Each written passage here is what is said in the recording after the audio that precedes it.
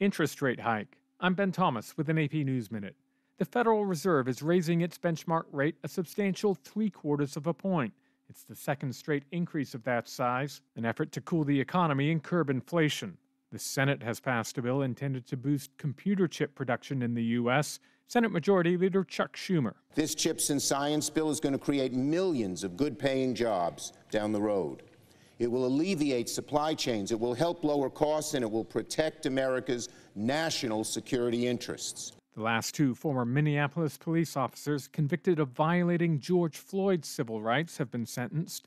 J. Alexander King receives 3 years, Tu Tao a 3.5-year sentence.